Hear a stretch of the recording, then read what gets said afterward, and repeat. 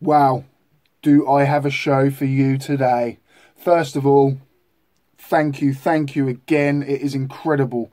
Since my last video where I said I needed to do a 5k special, I now need to do a 12k special. It's just gone viral. It's amazing. It's incredible to have all your support, and I hope that you keep coming back to follow this journey of FE destruction. Right, on with the show. What you're giving, that's how we live it. Don't be mad at the system, it's simply how we've existed. I hear a lot of people talking like they politicians and choose to be an accountant because it's safe. Hello and welcome to Seek Truth and Speak Truth. Good day to you all. I hope you're enjoying it on this lovely rotating oblate spheroid. Good day. I've got a great episode for you today. It's a great debunk. It's a collab with a channel called Bball4Life. So I will be leaving a description to Bball's channel, and please go and check him out. I really want to push other channels as well. Great debunking channels. Me being an ex-flat earther, my scientific knowledge is not top notch. It's not the best. But I am learning as I go. So this is why I concentrate more on the emotional, psychological aspect of how people fall down the rabbit hole. And I will be doing episodes on things like that. The mindset it takes to fall down and these conspiracy dominoes just start falling. Once you get one conspiracy, it's easier to believe the lot. But yeah, also I want to thank Where's Wally. He has just done a great video as well, and I will leave a link to that in the description. It is about, what's he called? Ranty, that's it. So yeah, we've had a bit of a back and forth, and Where's Wally has done a very good, concise video explaining how this Ranty has created his own downfall on his own channel, which is great. But yeah, I am going to play straight into Bball4Life's video now. He is going to explain how Polaris can be used to prove we live on a spherical object, on a three-dimensional object. Great graphics. This man just knows what he's talking about a lot. So we're going to get onto that now. Thank you so much, Bball4Life. Destroy shit, pinpoint asteroids in orbit, then hurl y'all thousands of miles an hour towards it. What's up, Earthlings? For centuries, mariners navigating the oceans in the northern hemisphere have used the North Star, also known as Polaris, to determine their latitude. For any point between the equator and the North Pole, latitude is figured out simply by measuring the altitude of Polaris. For example, at 30 degrees north, Polaris can be seen 30 degrees above the horizon. The relationship between latitudinal position and the apparent altitude of Polaris is due not only to the star's distance and location over the North Pole, but also to the Earth's spherical shape. Astronomers have determined that Polaris is 433.8 light years from Earth. This extreme distance has two important effects. First, it's the reason why the stars seem to be stationary, directly above the North Pole all year round, despite the Earth's annual orbit around the Sun. And second, light rays from Polaris are virtually parallel when they reach the Earth. This means that all the light from Polaris meets the Earth at a 90-degree angle. The vast distance of Polaris is not an arbitrary assumption.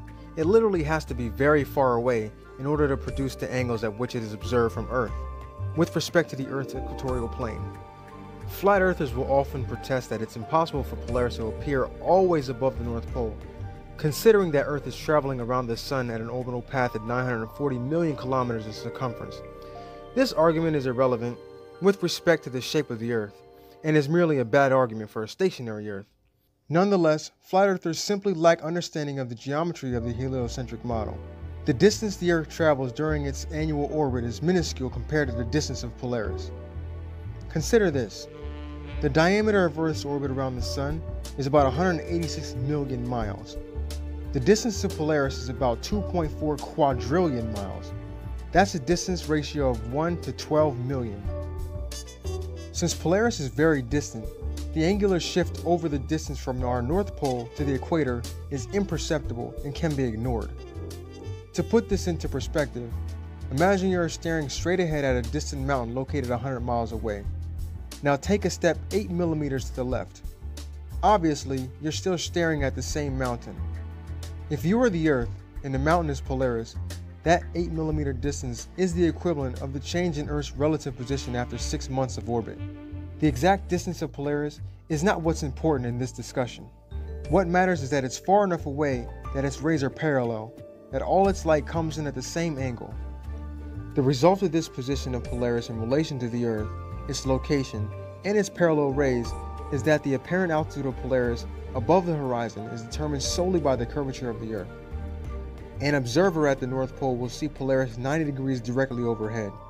The location of the North Pole is latitude north 90 degrees. At the equator, an observer will see Polaris 0 degrees on the horizon. The equator is located latitude 0 degrees. To a sailor or traveler in the northern hemisphere moving directly south, for every 1 degree of latitude traveled, Polaris will appear 1 degree lower in the sky. The altitude of Polaris is therefore always equal to an observer's latitude. The angles at which we observe Polaris from any location in the northern hemisphere match perfectly with the geometry of a spherical Earth. All of the methods and formulas used in celestial navigation employ the geometry of a spherical Earth. The fact that they work is no mere coincidence. In fact, if the Earth was flat, the methods would not work at all. The geometry of a flat Earth is very different and would require different methods. For example, the congruous relationship between the altitude of Polaris and the latitude of the Earth is impossible on a flat Earth. To a traveler on a flat Earth who is moving away from Polaris directly south, the apparent altitude of the star will decline, but not at a constant rate as would be seen on a globe. In fact, the farther away an observer gets, the slower Polaris will appear to descend. It's a matter of simple geometry. As the degree of altitude decreases, concurrent distances increase. This means that the altitude of Polaris will almost never agree with an observer's latitude.